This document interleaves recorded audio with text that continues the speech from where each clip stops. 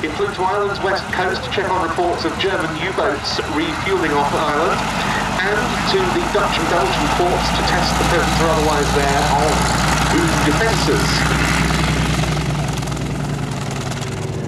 Ended up staying in the States for 82 years. It was then bought by fighter aviation.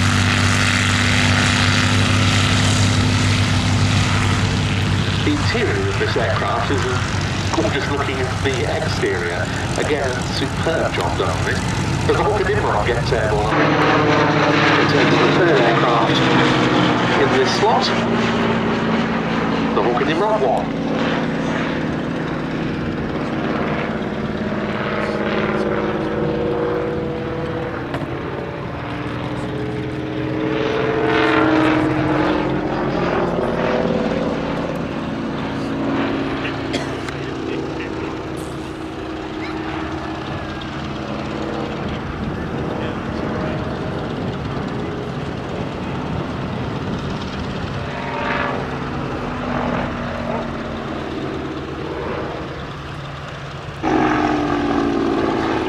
Here is what Hawker came up with when the Fleet Air Arm needed a faster and more capable carrier-borne fighter to replace the old Fairey Flycatcher.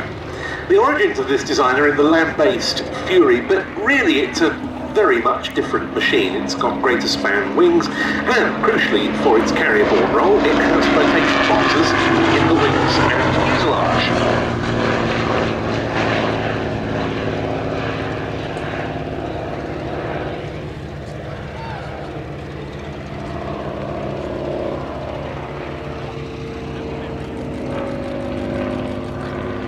Just 92 Nimrods were produced. The first 42 were Mark 1s like this. They entered service in late 1931. The Mark II, of which we've also got an example based here at Duxford with the historic aircraft collection.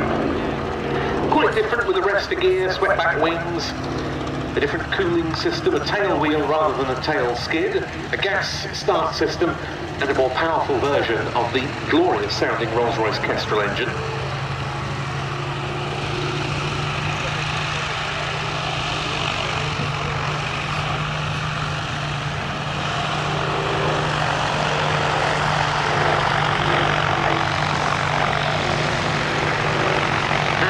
Squadrons of the Fleet Air Arm flew the Swordfish, 800, which was based on HMS Courageous, 801 on Furious, and 802 on Glorious.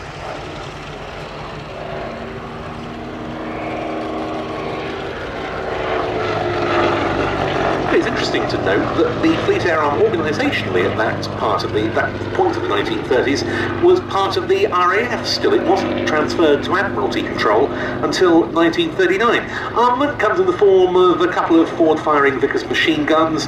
It could also carry 4 20-pound bombs on underwing positions.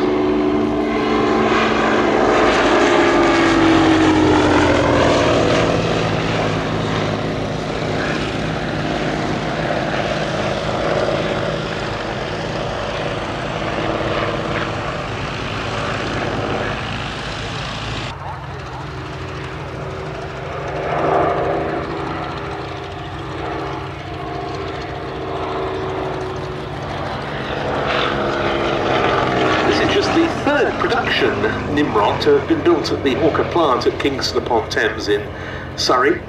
It was delivered to what was then 408 Fleet Fighter Flight, embarked in HMS Glorious, which later became 802 Squadron.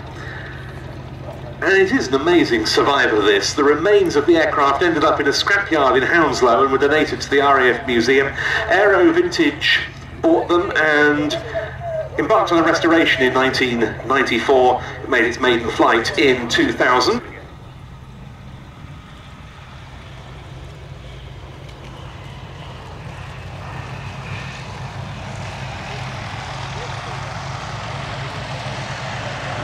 Kinsey then, landing on with the